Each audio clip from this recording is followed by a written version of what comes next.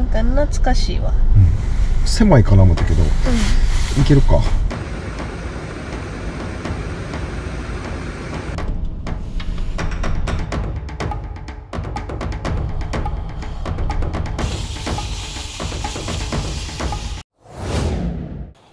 どうも、クーピーチャンネルです。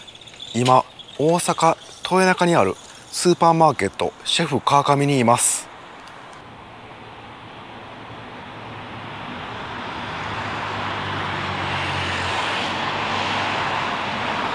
今日は久々に夫婦で車中泊します。前に行ったのが子供授かる前の1年半前です。今回は嫁の親御さんが協力してくれました。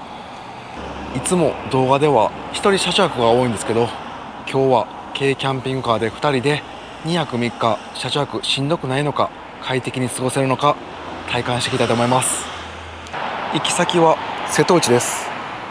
自分いつか住んでみたい場所なんです。瀬戸内、波も穏やかで島もたくさんあり、すごいいいらしいんです。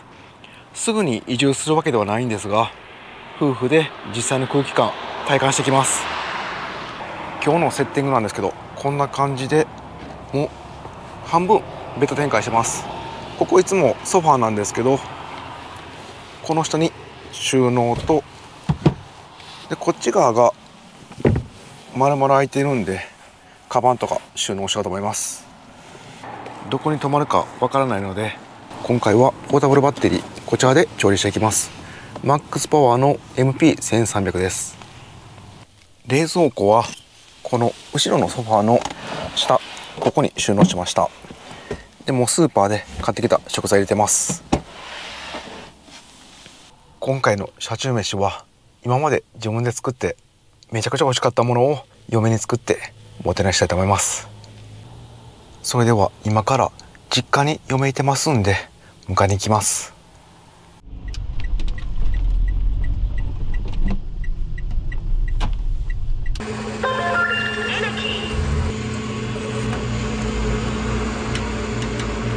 はい、満タンになりました。今回かなり長旅になりますんで燃費も測っておきます。一回リセットしておきます。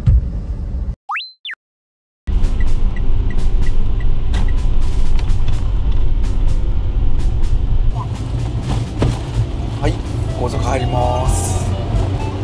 今から岡山県目指していくわ。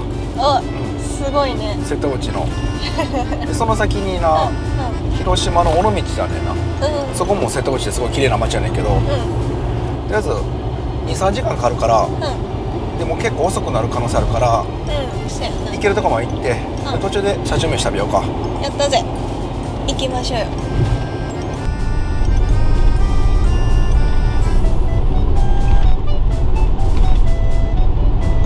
なんかめっちゃワクワクするな。すごいな、楽しみにしてた。めっちゃ嬉しい。夜に出発ってなんかええよな。なんかこの静けさがいいな、夜にさ。ええな。でも夜逃げみたいやな。あれ違うか違うか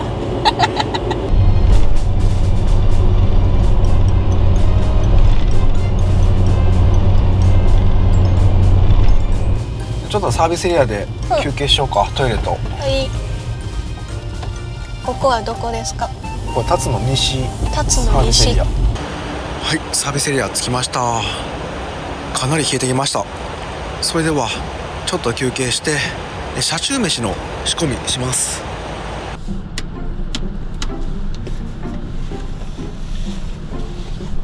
狭いけどお邪魔しますよ。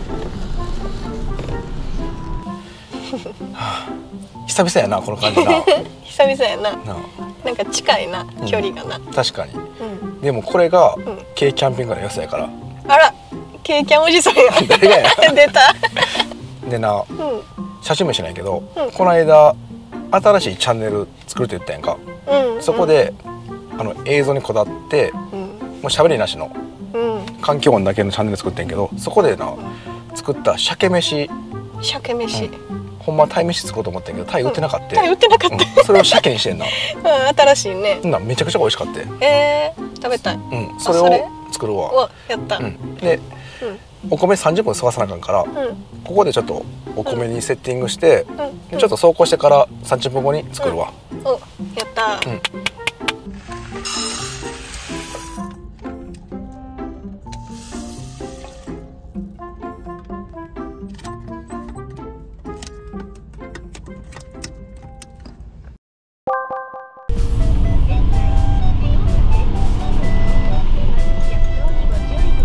今のサービスエリア、めっちゃ良かったな。いや、めっちゃ良かった。なんかな、レストランに牡蠣の料理がいっぱいあってさ、食べたいな。食べたいな。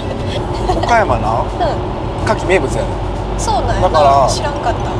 明日さ、なんか牡蠣買えへん。買う。で牡蠣の料理なんかしようや。やった。車中飯しようや。めっちゃいい。しよう。やった。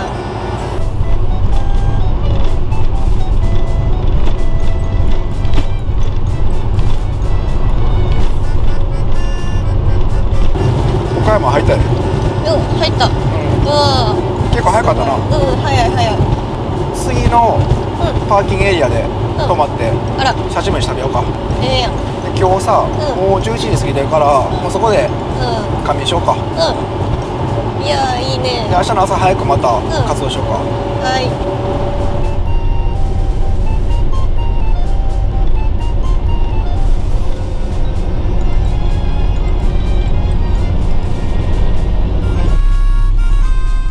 うわ、トラックいっぱいやな。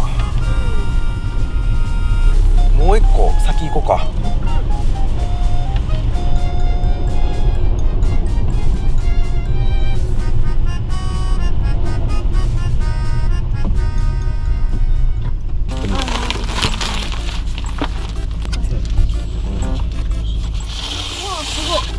うわ、何これ、初めて見た。これええやろ結構。これアマゾンでな。アマゾン。1000何本あってな。目隠してないけど、簡易的やねんけど、もうな。うわ、すげえ。ここずっとあった。魔法みたいやな。聞いてる。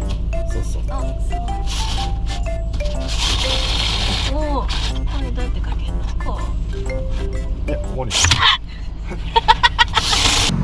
はい、吉備サービスエリア到着しました。ここはめちゃくちゃ広いですね。他にキャンピングカーも止まっていたり、トラックもすごい数多いんですけど、駐車場が広いので余裕を持って止めることができました。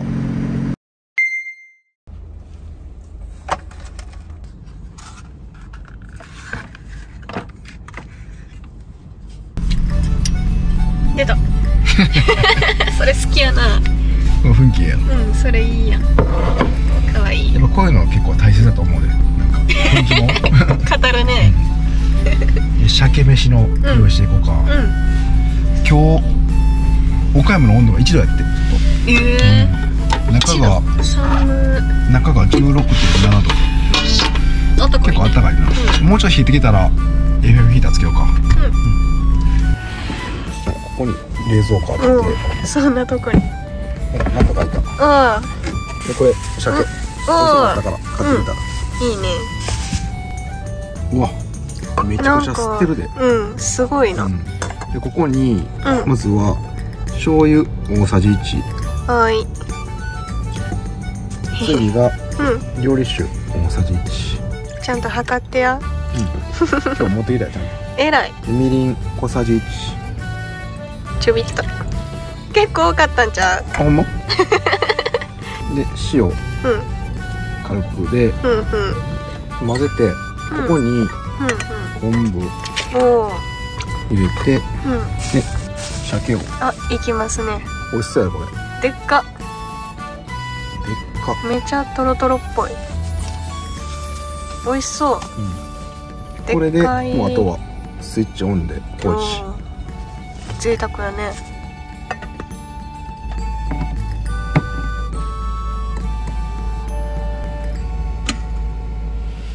ご飯炊けるまでちょっと時間あるから、とりあえずノンアルで乾杯しようか。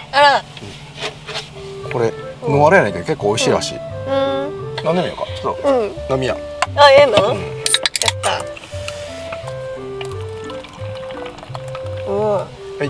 やった。れ様でした。おつでした。はい、乾杯。乾杯。お、美味しい。飲まれるのいましたよな。美味しい美味しい。で、なんかつまみたいやろ。もう今日な、スーパーで買ってきました。あれま刺身。食べようか。あ、すごいね。こっちは炊いて、こっちは刺身。そうそう。生で。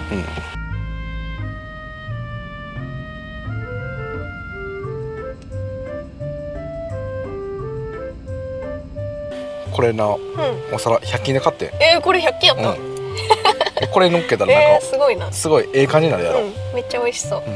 食べようか。はい。まずはマグロからいきましょうか。いただきます。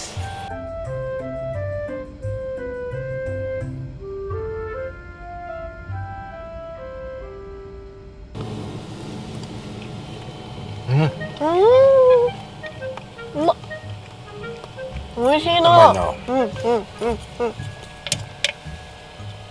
シャラの中で刺身食べるのってなんか特別やな。なあ、それな。美味しい。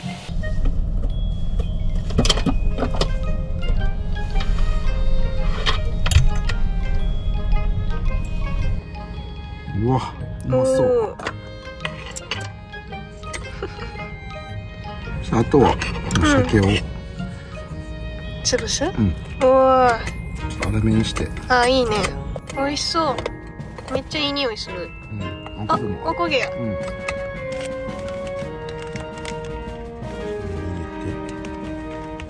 れ完成。美味しそう。めっちゃ美味しそう。食べよう。いただきます。いただきます。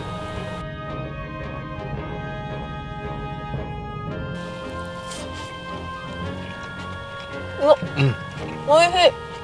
おいしい。なんやこの絶妙な味。おいしい。油乗ってるな。こんなんなるんや。美味しい。初めて食べた。美味しいやろ。今回生のままそのやったやか。じゃなくてな、焼くね。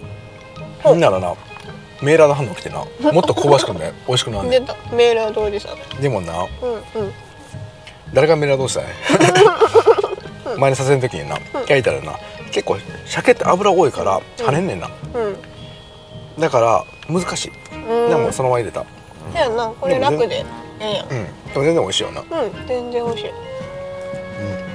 味付けちょうどええ。美味しい。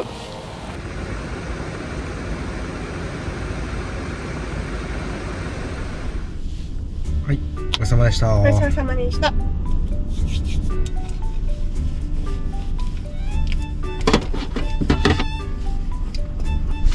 いや、美味しかったな。美味しかったな。ありがとう。めっちゃ美味しかった。次もう歯磨こうか。寒くない？ちょっと寒いよ。外がもう 0.7 度とか。中が17度。あら、そう。エフヒーターつけようか。で、エフヒーターな、かなり乾燥するから、今日加湿器持ってきた。これつけて。あ、出た出た。すごい。めっちゃ出てるやん。これなかったらほんまにな、手とかバキバキなんだよ。おっさんも気にせんでええやん、そんな。おっさんやから気にするんや、逆に。だからこそ。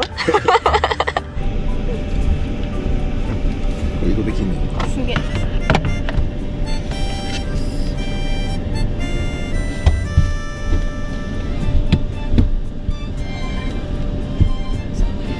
いや、めっちゃ暑いな。なんか暑なってきた。すごいな。24.4 度。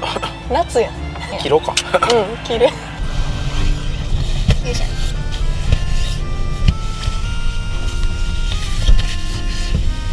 こっちが封筒型って言って、ちょっと広めのやつで、こっちがマミ型、密着するやつ。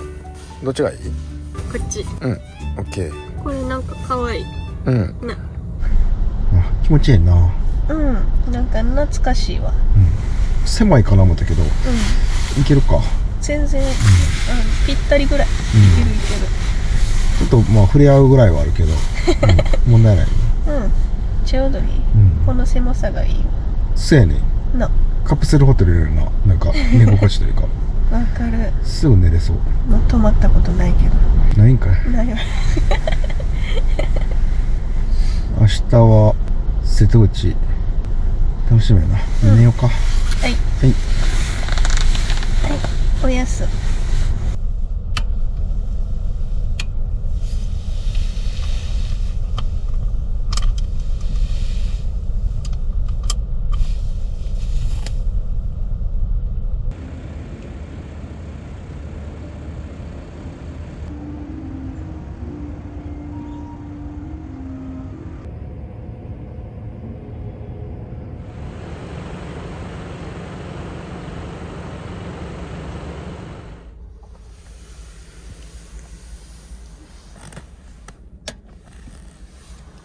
おはようございます。今車内の温度が 18.3 度、外が12度です。昨日ちょっと朝方寒かったんで FF ヒーターつけました。今はもう切ってます。お、すごい結露してる。やっぱ加湿器つけたから結露してますね。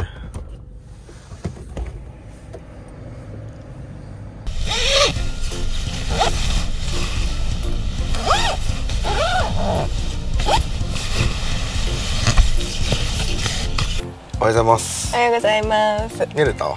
めっちゃ寝たよ。爆睡。爆睡やった？うん。短い時間やったけど。なんかそうやな。ぐっすり眠れたな。めっちゃ寝た気するわ。朝方ちょっと寒かったから、エアヒーターつけたけど。あ、そう。全然寒くなかった。寒なかった。どうやった？やっぱ狭かった？狭いとは思うねんけど、自分は全然気にならんかったよ。もう家のように普通に寝たよ。ちょっとさ触れるから安心感じゃないけどくるまってる感じするよな。そうだね。楽しかったね。懐かしかったなんか。ただこんな狭かったかなってのもあるよな。そうやな。久々に2人で寝たらな。前これ普通にしてたんやな。でも嫌じゃない全然。太ったんかなもしかして。なんでそんなこと言うの？いや俺がな。さあで今日が今岡山県やねんな。でもうすぐ瀬戸内海見える街が多いねんなこの辺。もう海辺やねんな。そうそう。今で降りてすぐ近くに倉敷市の中に小島っていうとこあって、そこが観光地も多くてで海の見える街も多いみたいから、今から行ってみようか。はい。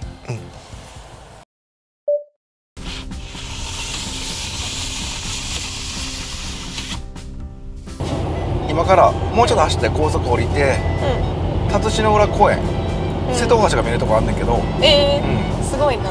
そこが街もあるみたいやから、肌感で味わってみよう。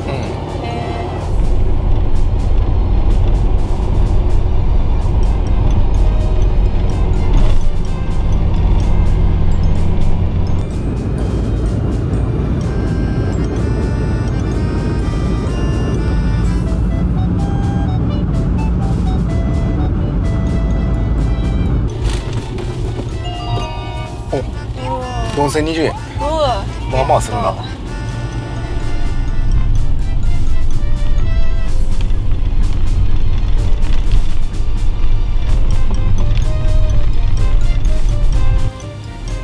うわめっちゃ綺麗やでほら。うわすごい。すごいな。見える海も瀬戸大橋も。瀬戸大橋。近ない。迫力すごいな。すっごいわ。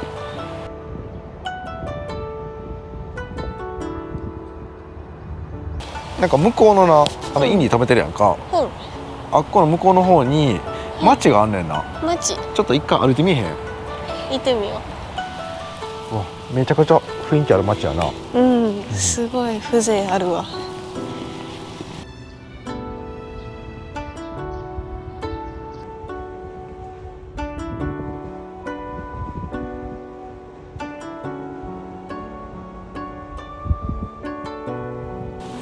うわすごいなここ。すごい景色いいしなんか鳥居がある。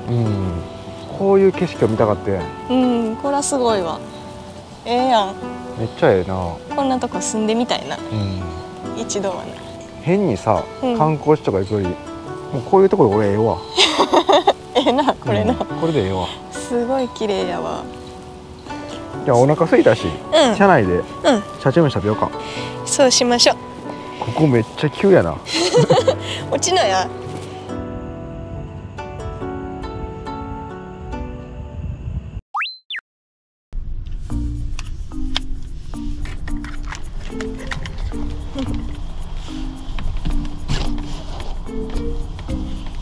いや暑かったな。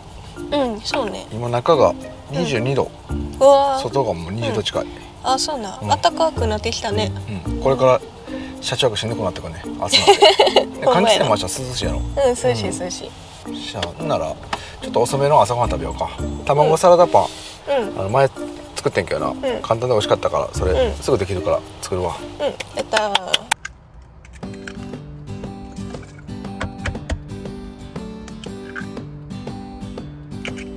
これでもう粗く潰します。ゆで卵じゃないねんな。そうやね。な卵サラダフライパンにそのまま入れてなかき混ぜるから全然手間もかかれへんから。ほんまやな、楽やなこれ。これだから何気にすごいと思うで、ほんまに。何自画自賛してん。いや卵サラダ作るのめんどくさいやん、けど簡単にフライパンで作れるから。さすが卵大好きおじさんやな。誰がおじさんやん。編み出したよ。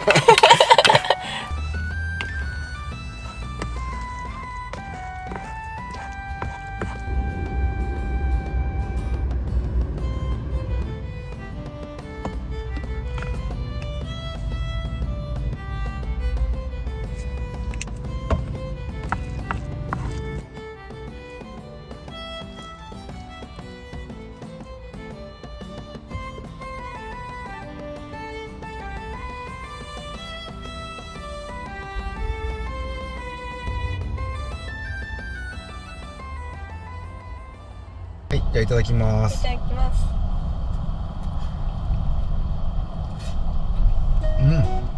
お、美味しいなこれ。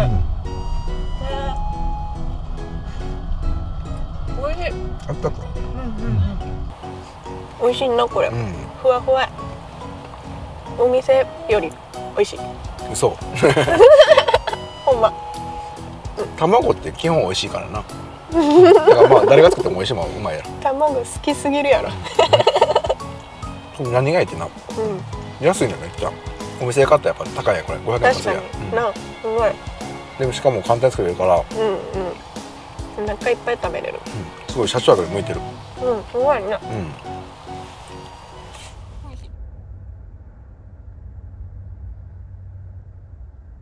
はい、ごちそうさまでした。ごちそうさまでした。いや、美味しかったな。めっちゃ美味しかったわ。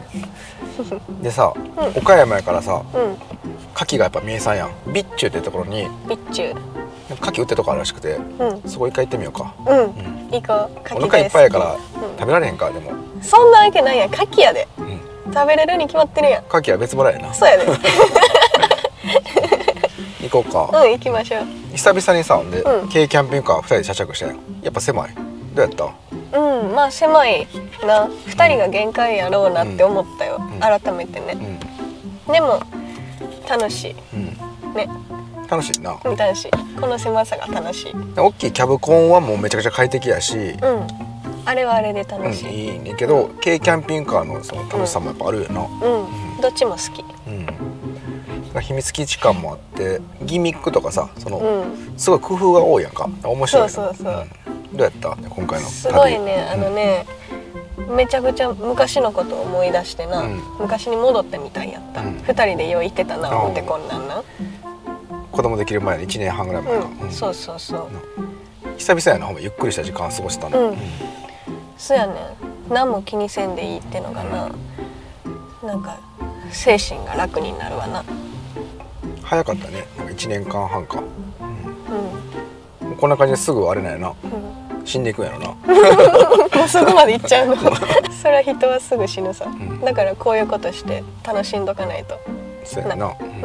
またこれからもいろいろ行こうか。今日もまたしまなみ海道一回見てみたいね。その辺も島があって綺麗やからな。そこも備中行ってから次また街並み見て、最終その辺行きたいなっていう。今日はそこで泊まる。そうやんな。じゃあ行きましょうか。行きましょう。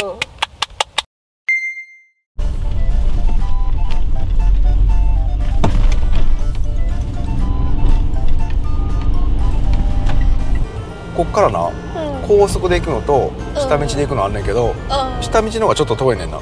そう。でもな、多分この海沿いの道やから、そっちの方が走ってみたいな。絶対景色いいと思うね。犬歩いてる。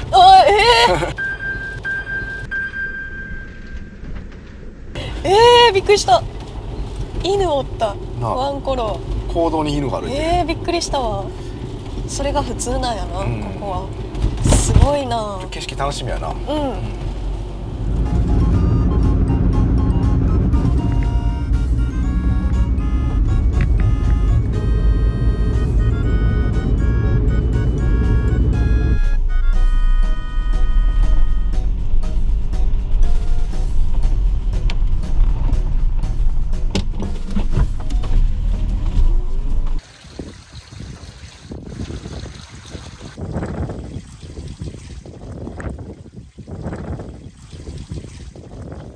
はい、到着しました。寄島漁港です。牡蠣の直売所がたくさんあるそうです。それでは今から牡蠣買ってきます。いいですか。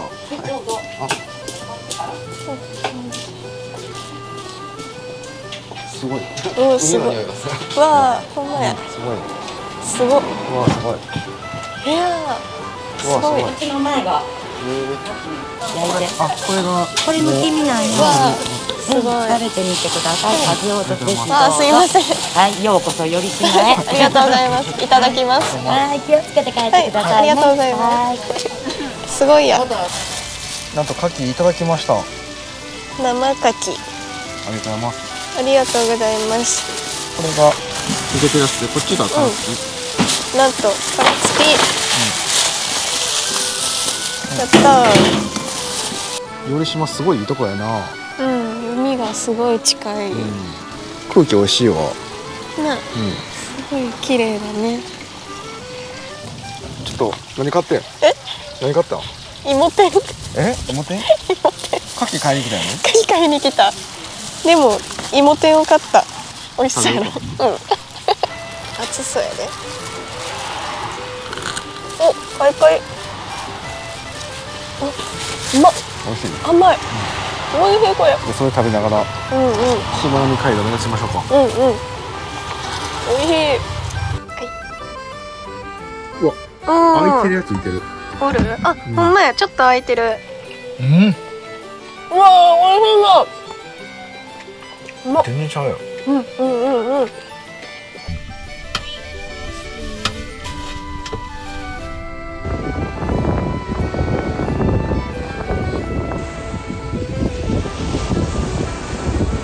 ここすごいな。うん。